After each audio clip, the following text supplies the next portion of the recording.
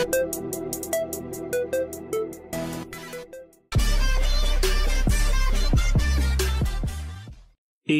SD from Harlem Spartans has the screw loose, or is doing everything in his power to get picked up off the streets by the Met, and be given an extended holiday for pure and utter stupidity.